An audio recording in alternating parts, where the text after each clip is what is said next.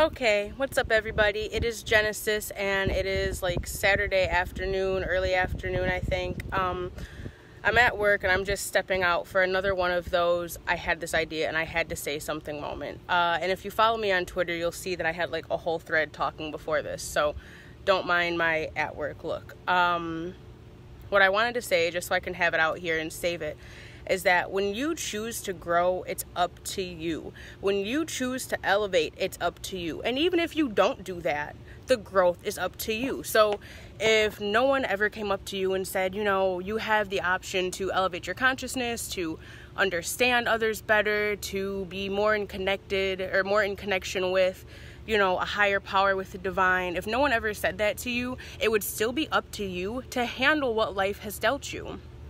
I'm not saying that we should be victim blaming, and I'm not saying that, you know, if you're a kid watching this, like, shit's your fault. I don't mean that in any way. I spent a lot of time, like, thinking that stuff was my fault, and it wasn't.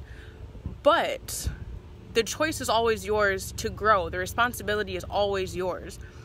I know that my parents were not always able to do for me what they might have wanted to. And I have discussed with them different, like, hurts and stuff in my life, and have come to understand, you know, that they were also just people doing their best. So if I have issues with abandonment, or maybe not the best relationship with money, or how I would look at myself in the mirror, that's not my mom or dad's fault anymore. They may have set an example, but it's not their fault. It's up to me to handle how I deal with that.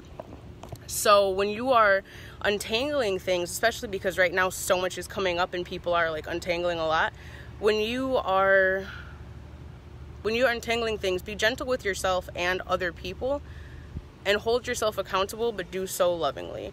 I'm gonna post the thread that I shared on Twitter for this, because it will like give a little more context, but your growth is up to you. Your reactions, which should be responses, are up to you. The way you choose to handle a situation, the way you choose to move forward from a situation is up to you. And I'm not saying that from a point of not being in the middle of shit, or not knowing how, like, it feels to have been hurt by people, or to have been neglected by people who should have been taking care of you, who should have been teaching you, who you felt like should have prepared you more or differently.